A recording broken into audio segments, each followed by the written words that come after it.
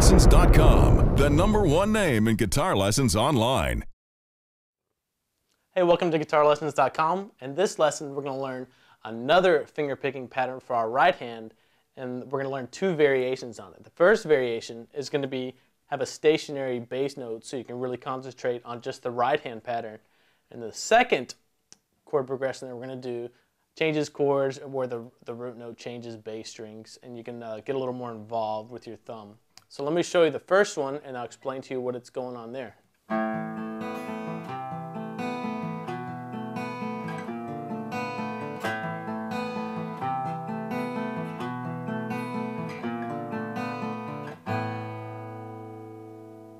Okay, the basic pattern with our right hand is this right here. Is going to go thumb, index finger, middle, ring, and then back down, middle, index, and then start over the whole thing.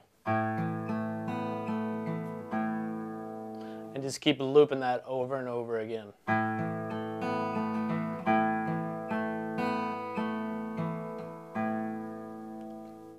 Okay, for our left hand, it's real easy.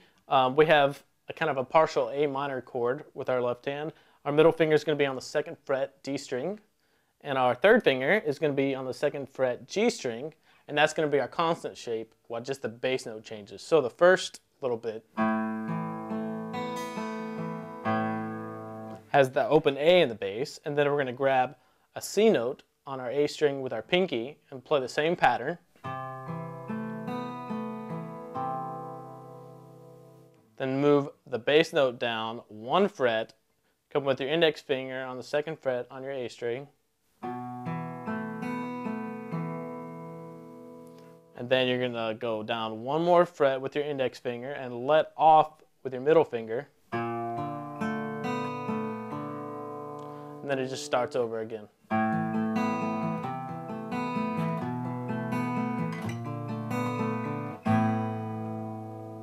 Okay, now that you've got that pattern down with your right hand, we can go ahead and throw in another chord progression where the bass note changes strings and doesn't just stay on the same string, so it's a little bit more challenging for your thumb to know exactly where it's going in the pattern. So let me play it for you, then we'll break it down just a little bit and see how it goes.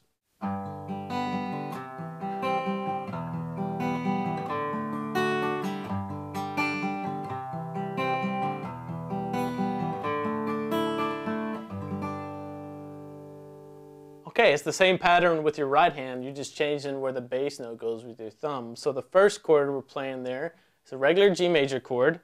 You're going to start with your thumb on the low E string, that's your G note.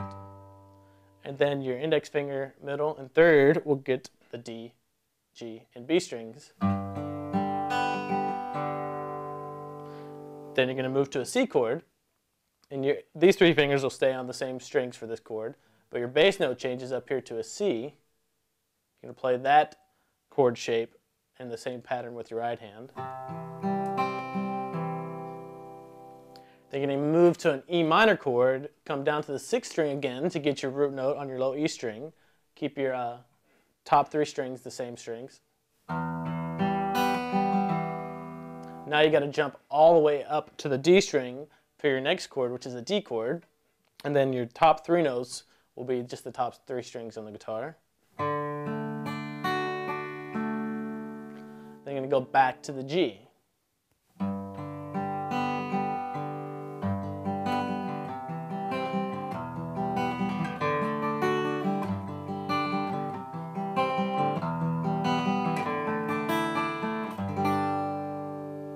So take that pattern, apply it to whatever you want. I'm sure if you have some finger picking music that you like to listen to, that is going to be in a lot of different songs.